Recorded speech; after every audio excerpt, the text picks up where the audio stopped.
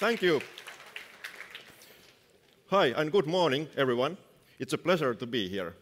But before I actually start, I would like to know something. If you recognize the name blog series WhatsApp Home and been reading my posts, please raise your hand. Oh, surprisingly many. Thank you. Now I can show to my wife back at home that at least one guy did do that. So, who am I? I'm Janne, or Sean, Jane, Jani, Janni, depending who is trying to pronounce my name. And like I said, I come from Finland. I've been doing IT over 20 years for a living, and I've been over 8.5 years at ForcePoint. We are a global cybersecurity company with most demanding customers you can imagine of governments, armies, factories, biggest enterprises you can find, hospitals, you name it. So if you need cybersecurity for big boys, go check us out. I'm not a sales guy, and I'm here anyway as my own self today, even though I work for ForcePoint, and I'm going to tell you how I'm monitoring my home with Zabbix and why I'm doing it. So how did it start? It did actually start back in March. We had a little incident. We have this full-size freezer with a power button in its front panel. So probably during dusting, my wife did accidentally turn off the freezer, and we did only notice it 2 days later, and we had to throw away so much food. So at that point, I decided we need to monitor it. So then I did start writing about this monitoring project to LinkedIn, thinking that nobody would read it. So it was only for my own fun. And that was the case for the first 3 entries, which were very boring. Then my wife came up with an idea for the post number 4, accidentally. I think she was thinking she's being funny or something when she told me that I would like to know how often you remember to use your facial cream. You know, if I don't use it daily, I will get dry skin here. So, monitoring nerd doesn't take those ideas lightly. I will tell you later how I did monitor that, but anyway, that's how this all started. Well, there must be other reasons why I'm using Zabbix at home, right? So we've had this home automation device or IoT hub, Cosify, since 2017 or so. It's a handy device because it can make IoT products from different vendors to work together. Let's say a movement sensor by Nexa would detect movement, then Cosify could tell my Philips Hue lights that please turn on, something like that. It's great for that kind of home automation, but it completely lacks in reporting or historical data or anything. And of course, as a nerd, I would like to see temperature graphs, how many hours we have been turning or have had our lights on, stuff like that. And because I've been doing IT monitoring over 20 years, it's something I really do know already. I have kind of seen it all, but monitoring the real world is a different case. So this is fun exercise for me and stupid play, but through it I will learn so many new things which I can now then share to all of you to maybe give you some actual serious new ideas for your work. And then we also do have other IoT devices not connected with Cosify. All of them do have their own applications or other user interfaces anyway. So I would like to have a single user interface for everything, because you can see there's so many user interfaces. But with Zabbix, I can have a single user interface for everything, which is really helpful. Fun thing, one of the Zabbix employees did ask about the bottom left corner widgets, is that some kind of custom widget? No, it's using plain text widget with value mapping. So value mapping is replacing some numeric values with check marks or red cross or something. So that's a handy way to visualize plain text widget. Well, benefits of running Zabbix at home. of course, that one true interface. Then I can set up some alarms in Cosify, but configuring those is not fun. With Zabbix, of course, creating alerts is easy. And I can create all kind of detailed dashboards about anything I would like to know. And also using Zabbix with my Raspberry Pi, it further increases the IoT devices support I can monitor and control with using just computer. So Cosify has a decent support for all kind of devices, but for example, with Bluetooth devices, Raspberry Pi is much, much better. So how did I integrate Cosify and Zabbix? There's two product lines with Cosify. One is for pro customers, and then there's the customer line, or consumer line. And with the consumer line, they don't offer official API, at least that I don't know about. But someone has made an unofficial Cosify API implementation. It's not perfect, but it works good enough for me because I can read data using that. Because I don't want to make our Cosify slow or buggy by doing too many requests to it, I'm only, or my scripts are only polling it every 5 minutes. So that's frequent enough so we get good data about our home, but that's not too often to bother Cosify in any way. Well, then my scripts are saving the data to text files with Zabbix is then parsing. So pretty standard stuff. So example script, very simplified. Just import the library, authenticate against the Cosify, and then get whatever info you want. Like in this example, see for all the devices Cosify has connected with, are they reachable or not. And then with Zabbix dependent items, I can then, with a single request, I can then get status for like 40 devices. So that's handy. So some dashboards. This is the same one you already saw. So overview of our home. That page actually goes much more down, but I didn't take more screenshots than this first page. And then I can, of course, make all these beautiful graphs about everything. There's my home router, and it's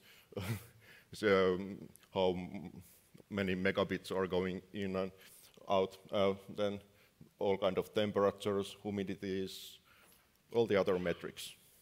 But I didn't stop to standard stuff. I did actually integrate Zabbix with Blender 3D software.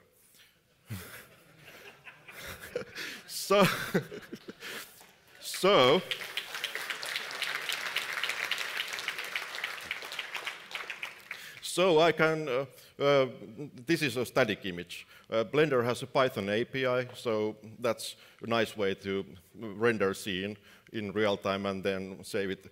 But that's a static image. But I can also browse around in virtual 3D. Imagine being at home and surfing around your home in 3D. Yeah, we'll get to this later.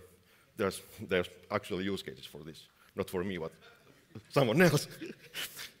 Then MQTT support in Zabbix allows me to observe and control our AC. Cosify couldn't do this, but with Zabbix and Raspberry Pi, it was like 30 minutes job, even though I didn't have any previous experience about MQTT. No. Next, let's move on to some useful examples.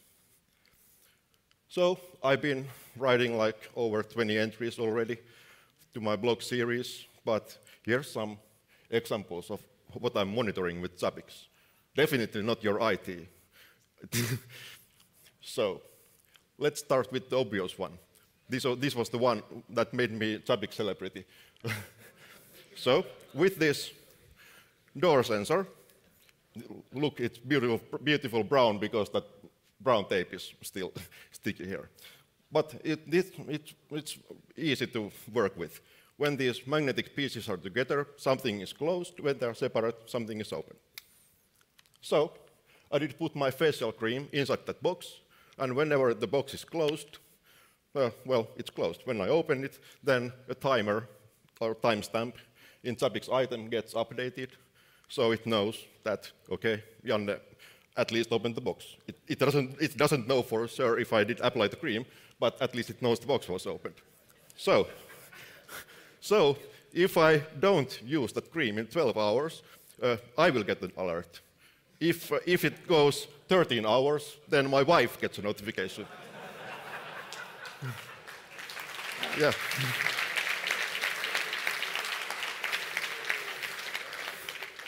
Siisuski, you're famous.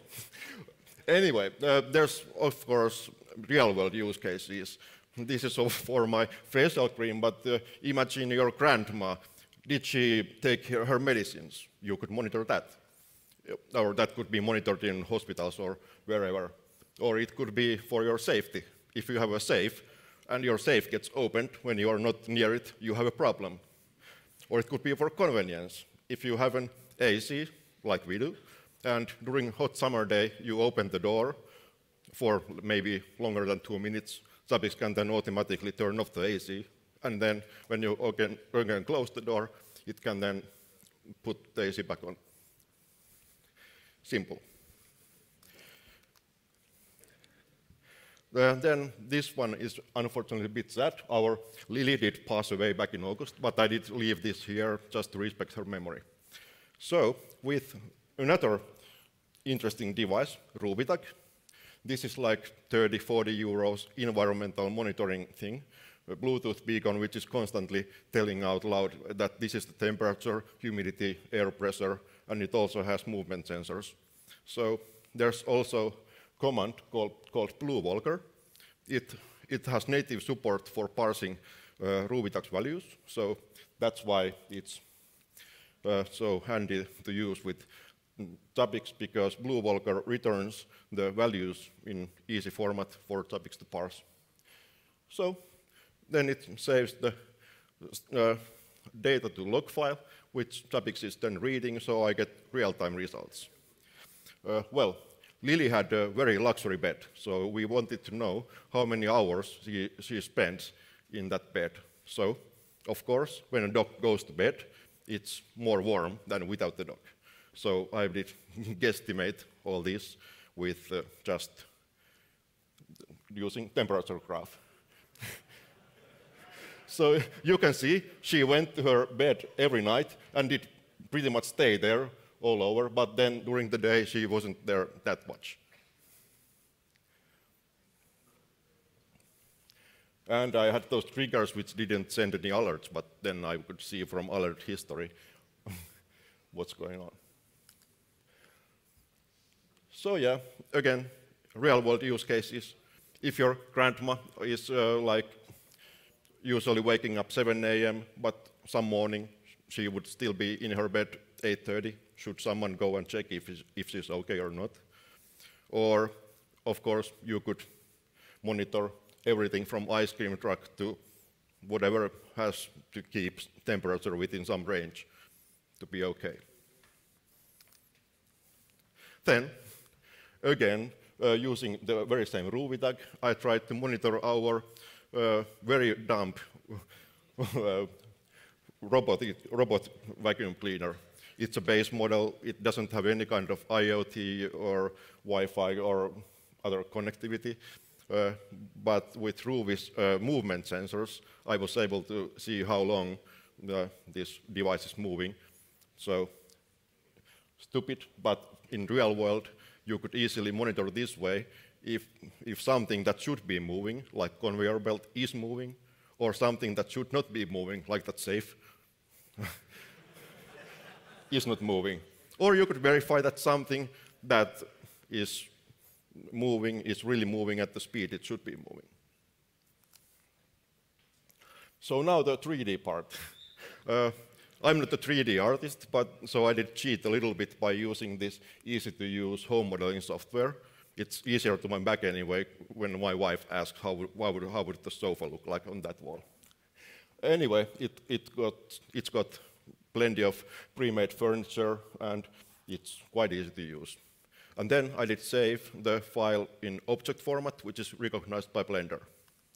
Then, inside Blender, I did then tag all the interesting items with the same names that I have in Zabbix.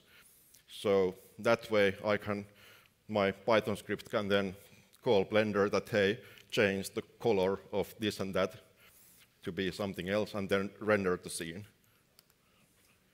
And then it will upload the files back to my Raspberry Pi. It has a separate directory for these 3D files, and then with just the standard Zabbix URL widget, I'm showing the image and also the VR virtual reality version. Yeah, that's very simple Python script out there, so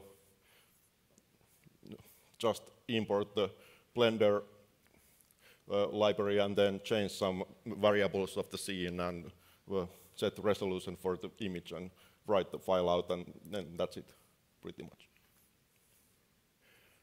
So in real world, this could be very useful, because imagine if electrician or plumber or guard or medic, whoever would need to go somewhere where they don't go that often, it's much easier to find your target if your alert would contain 3D image or maybe animation, where to go. Or likewise, a call center could tell the field personnel where they should be heading. And for sysadmins, if you can visualize your data center, so you could then see the failing device location much more easily.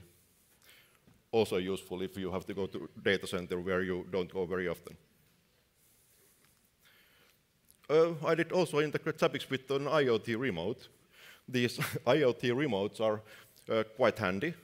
They are operating on some 433 megahertz frequency, and you don't have to point them to some exact location. No, in fact, they work in like 100 meters range from our Cosify. So in my case, I just made a test if this works at all. So if I press button number 1, Zabbix receives value number 1. If I push number 2, it receives number 2, and so forth. So I made a Grafana dashboard. Yes, this is Zabbix Summit, but it's fantastic that Zabbix works so well with other software too. So in Grafana dashboard, I did show some short messages. Help, out of beer, dinner is ready. So our living room TV could show that kind of stuff. That's not useful at all, and I really didn't use that apart from just out of curiosity. But again, imagine in real world, if you have like a factory with old mechanical devices with no smart connectivity whatsoever, but you could then place some kind of IoT push button. Those are like 20 euros next to device. So when someone is patrolling then the factory or whatever and sees something not working, they could push the button and trigger an alert on Zabbix that way. So that's already more handy. And finally, controlling our AC through Zabbix MQTT support. Like I said, I'm not an MQTT expert. This was my first time touching it in any way. So I did install Mosquito MQTT broker. So it took like 30 minutes for me to configure after reading how it works. And then it recognized our AC. And then from that point, I was able to start reading stuff using Zabbix. I could be wrong, but it feels to me that Zabbix can only read MQTT stuff, but for writing, there's a Mosquito pub command included with Mosquito broker. So with that, I can do write operations. So I can set fan speed, temperature, power status, everything through Zabbix. And then I just created a menu to Zabbix. So from there, I can then pick whatever things I want. And other stuff I have tried out. Interesting ones, Philips one-blade shaver, runtime estimate based on audio frequency. Then I know my boss is watching this, so I'm using also work Zabbix through Siri sometimes for some basic stuff. Then I tend to use lots of music, listen to lots of music during my workday, so I wanted to know how many hours I'm actually listening to music. My headset provides 40 hours of charge they claim with a single charge, and I wanted to see if that's accurate. Well, it seems I'm listening about 33 hours per week, 33 hours per week, so that's quite a lot. So, would I do this again? Of course I would. Because, first of all, this gives me peace of mind, because now I know that freezer, that if it's okay. I know if our smart fire alarm battery is going to die. I know all kind of safety-related stuff now much better.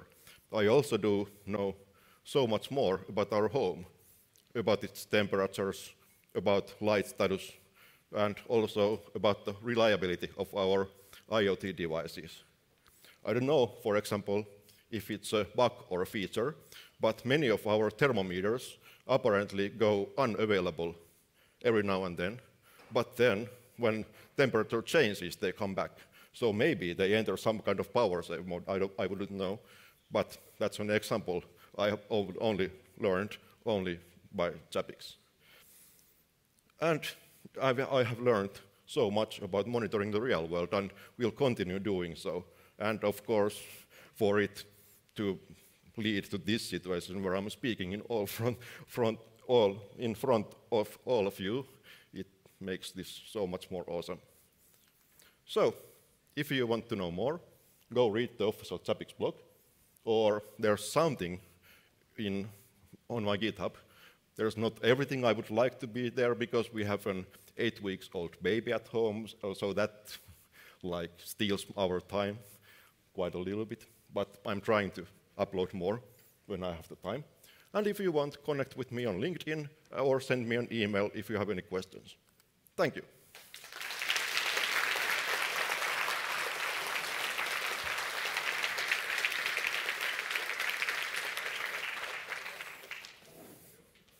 Nope, just wait. Okay. Thank you for your absolutely great and fresh perspective on Zabbix monitoring. And everyone is very interested. How deep your wife is involved in all those projects? Does she assist or give you ideas or maybe something else? She gives me ideas mostly by accident. But yeah, she now knows what's Zabbix, and she is actually telling me that it would be nice to know that, hey, what's temperature in our garage, because we have some stuff which cannot survive in cold environment or something like that. So actually one of my blog posts did include that, hey, thanks to Zabbix, we did decide that we don't put some stuff to our garage, instead we keep it inside our house. Thank you. And a bit more technical question. Why did you decide to use a temperature sensor to check if dog is basically in her bed, not just an example, a simple pressure sensor? I don't have pressure sensor. Thank you very much.